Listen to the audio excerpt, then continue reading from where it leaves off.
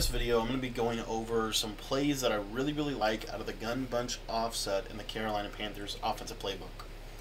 What's up, guys? My name is Cody, and I want to thank you for taking the time to watch this video. Now, if you're new to the channel and you don't know what my channel is about, my channel is all about helping you become a better Madden player. We try to teach you how to get better both on the offensive side of the ball as well as on the defensive side of the ball in Madden 21. And so I wanted to break down just a couple of plays here that I think is really effective out of the gun bunch offset. I've been getting a lot of requests for the gun bunch, and if you want to get my full gun bunch offensive scheme, it is actually in my text message membership, which if you don't know what my text message membership is, it's a completely free thing that you can sign up for. It's actually very simple how it works. Essentially, all that it comes down to is every single week I text you a new offensive scheme or defensive scheme. So we've broken down trips tied in, gun bunch, tray open, single back trio, all kinds of stuff, as well as nickel 3 through 5 wide, big nickel over G, and all kinds of really good schemes. So if you want to get that defense or those schemes every single week, just text me. My phone number is in the top left-hand corner of the screen, and it's also in the description of the video.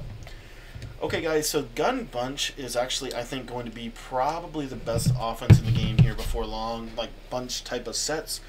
And the primary reason as to why, we all know that the best gun bunch in the game is from this Carolina Panthers offensive playbook. The biggest reason why, though, is because of how powerful corner routes are going to be, and also how powerful like clear out type routes are going to be. So I want to show you this play from double post. You guys probably know or have at least tested this play out in sub capacity, and I just want to show you one setup from it. We're going to go over several different setups. This is a max protect setup here where basically you just streak the left receiver and then you have these flood routes. But what you'll notice about this crossing route is now more than ever before, this crossing route is actually super valuable. With a recent patch that was put into the game, what it basically means is that if corners are in any type of deep coverage, they are going to basically always go with the vertical. They're not going to come down and play stuff late in the play. And so what that practically means for the gun bunch is now you are able to have from this formation a killer corner route and a killer crossing route both within one play. So this is one setup out of the double post that I absolutely love. All you're going to do is streak Mike Evans, and then from there what I personally like to do is I like to just drag the tight end. That's all I'm going to do. That's the only setup that's required.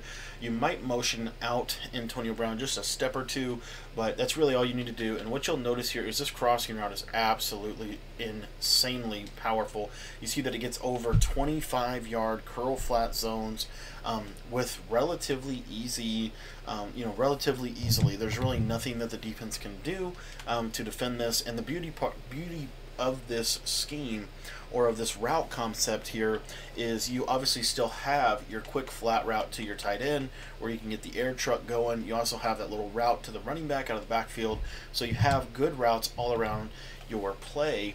But really one of the best things about this play right here is this post route right here really does a good job of getting in the tender spot on the defense. Now one little caveat here is this play would actually be best if you ran your bunch to the short side of the field. Now, I know that it's not necessarily a popular thing to run your bunch to the short side of the field, but if you were to run your bunch to the short side of the field, you would see that this gets a little bit more open and you have a little bit more room on the sideline to be able to hit that post route as it crosses the entire formation. Now, the reason this is really cool and really important is because if you notice anything about this, this play right here, the double post, is actually really good against man.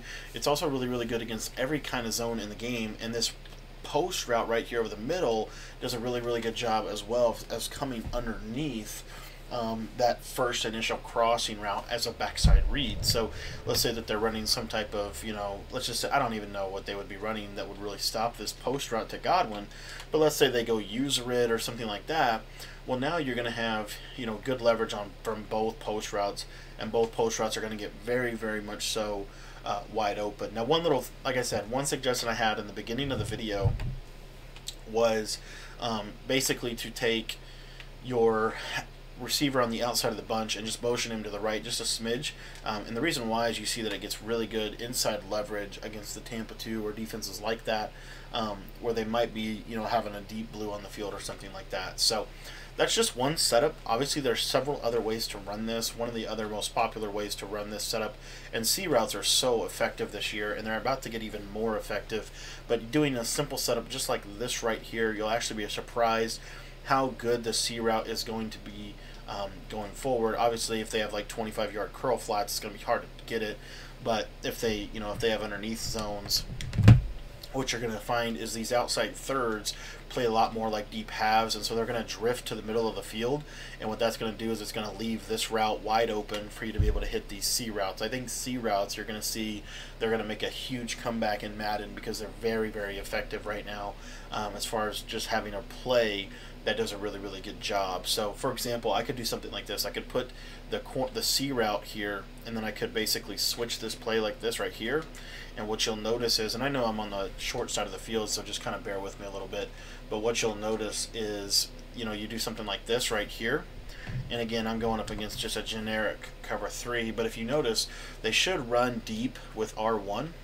And then the C route should be, something that I can hit on the outside. So I wasn't able to hit it there, but it's just something to think about.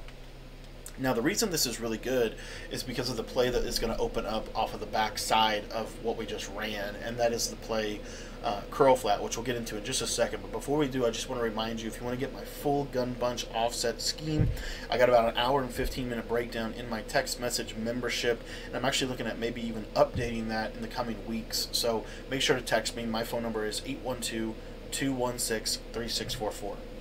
Okay, guys, so the next play is really, really good. It's specifically good against Tampa 2. If they were to switch to Tampa 2 to try to defend this double post play, that's where this curl flat play is going to come in really, really handy. And all you're going to basically do is you're simply going to streak Antonio Brown, you're going to smart route Chris Godwin, and then from there, what I like to do is just put my running back and essentially run a basic curl flat concept to the backside on this play. You could do anything you wanted, especially if you have Hot Route Master. You could put him on a post route. I even like to slant that solo receiver, but you could pretty much do whatever you want with the solo receiver.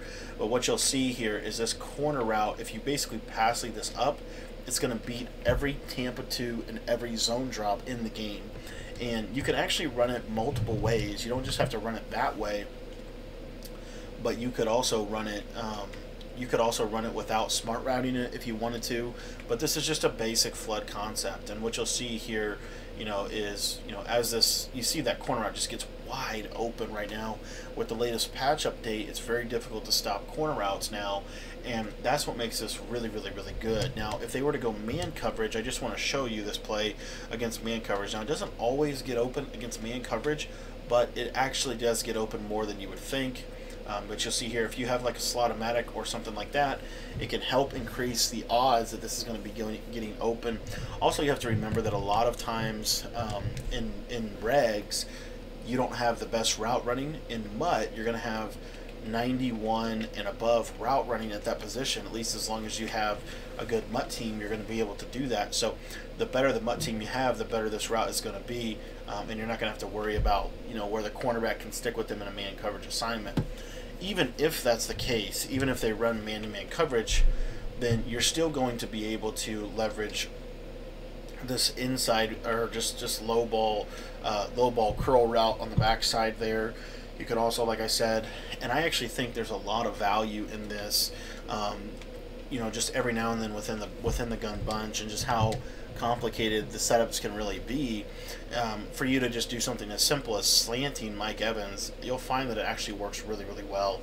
Works well against Mabel coverage, works well against man coverage, and works well against pretty much any of the popular defenses. So those are just a couple of plays I wanted to highlight out of the gun bunch offset. If you want to get my full gun bunch scheme, go ahead and shoot me a text message. My number is 812-216-3644. Thanks for watching. I want to invite you to my live stream right here on my YouTube channel this evening at 10 o'clock p.m. Eastern Time. Be sure to come by. If you need a link for the stream, just go ahead and text me. We also post that in the Discord. If you guys want to join the Discord, the link is in the description. Thanks for watching this video, and just a reminder, if you want to get my full gun bunch offensive scheme, go ahead and shoot me a text message. My number is 812-216-3644.